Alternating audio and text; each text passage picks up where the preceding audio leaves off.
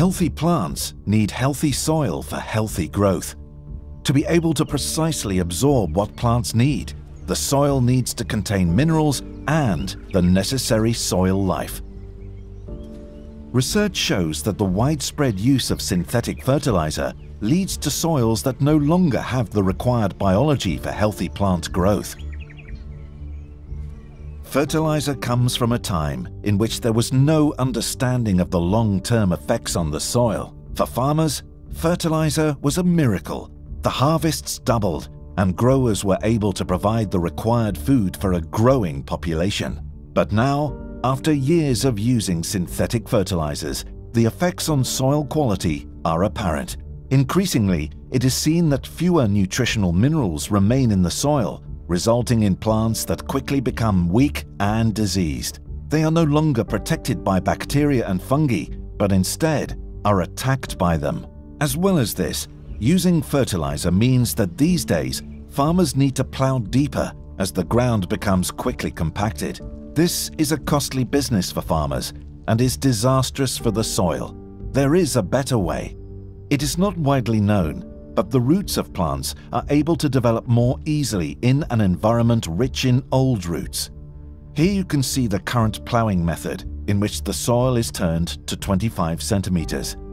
This means that the plant really struggles to reach the thousands of passageways that other plants have created with their roots. They often don't even reach through the plow pan, which is caused by plowing the land with heavy machinery. A surface cultivation method can offer a solution to this.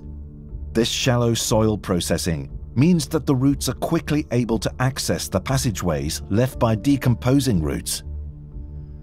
In this situation, they only have to work really hard once they reach the extremities of the passageways.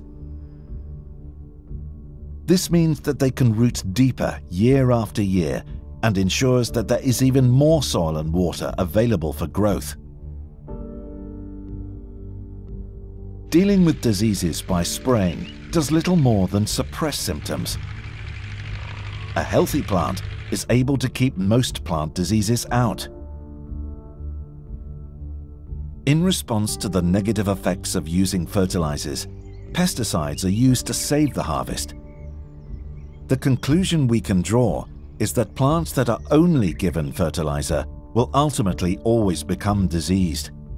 Fertilizer is the direct cause of the use of most pesticides. In order to resolve the worldwide problem of over-fertilization, the vicious circle must be broken. The question that we must ask ourselves is, how can we improve the soil? The answer is surprisingly simple, but requires some explanation.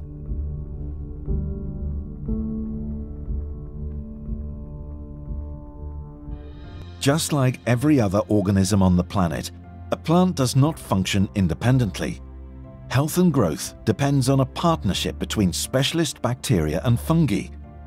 Plants, fungi, and bacteria form a wonderful system based on trading products. How does it work? Fungi and bacteria supply nutrients from the soil that would otherwise be hard to reach. In exchange for this, plants supply sugars in the form of glucose. To explain this system, we will explain bacteria and fungi separately.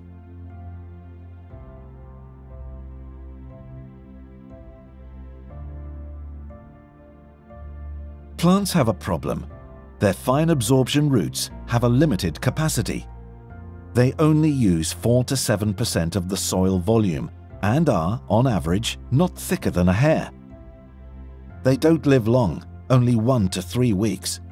As you can see, plants need external help. Plants use their absorption roots to forge a partnership. If they can't find partners, they'll die. If they succeed, it's the start of a beautiful relationship. From now on, a symbiosis can be created.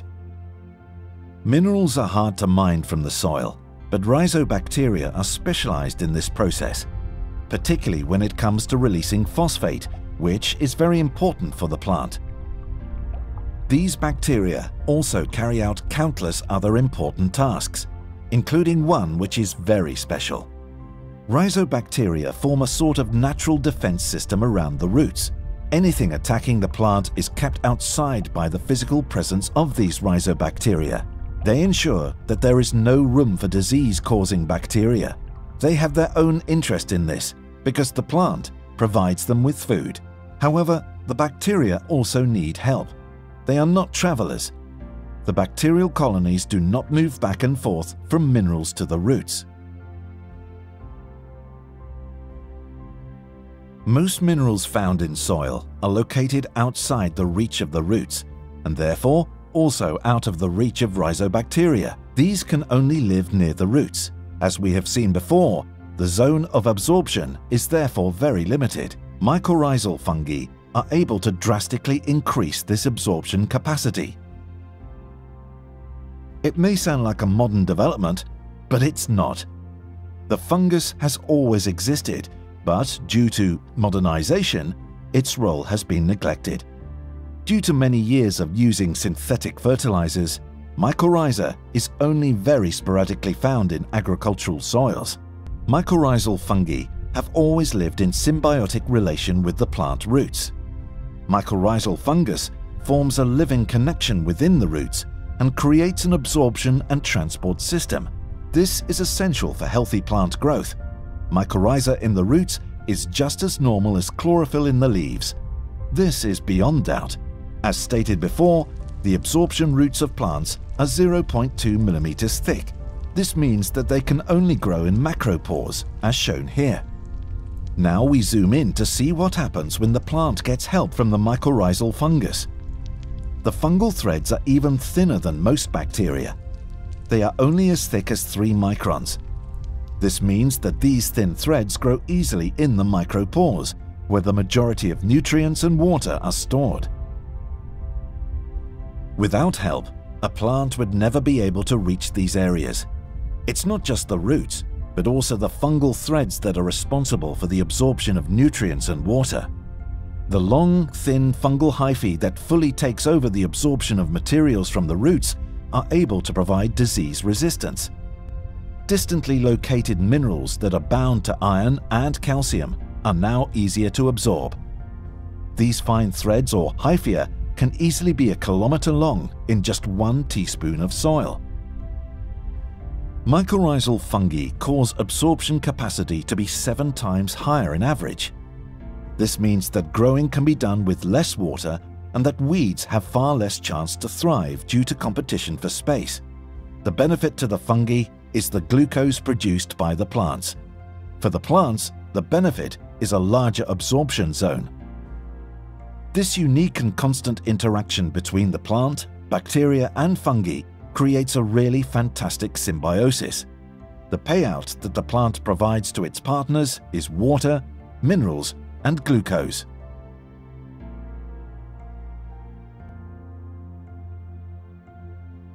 The partnership between soil and roots requires healthy soil biology. Healthy soil contains organic matter from dead leaves, dead roots, and dead animals. This dead organic matter is broken down in nature by soil life to become humus. This creates a great deal of food for soil life, and the soil retains plenty of CO2. Years of using fertilizer has caused the humus to disappear from agricultural land. You could think of humus as the battery of the soil. It's where the energy is stored, the energy that the soil life needs to do its work.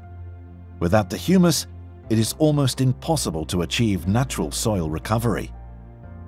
It has long been thought that nitrogen fertilizer stimulates the soil life as more bacteria are able to grow. But to maintain their carbon-nitrogen balance, they are compelled to consume more organic material, which then enters the atmosphere as CO2. The symbiosis between plant, fungi and bacteria is not only a great partnership, it is absolutely vital. Without these transformers of organic material, we would all perish in excess organic material. Returning to the question we asked previously about how we can improve the soil, the answer must be, ultimately, plants improve the soil on their own. They do this through the symbiosis between plants, bacteria, and fungi. Plants are really the only soil improvers.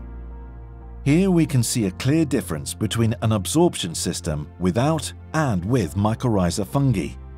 The plant on the left is entirely dependent on the pH value of the soil and the supply of minerals. The plant on the right has roots that are able to optimally self-regulate the pH level and absorption via mycorrhiza fungi. This results in a healthy absorption that works perfectly with organic fertilizers. Using this natural system, we will achieve healthy soil that in turn brings healthy plants that can produce healthy fruit and vegetables. The way we deal with our soil has a direct effect on the emission of CO2 and the nutritional value of our food.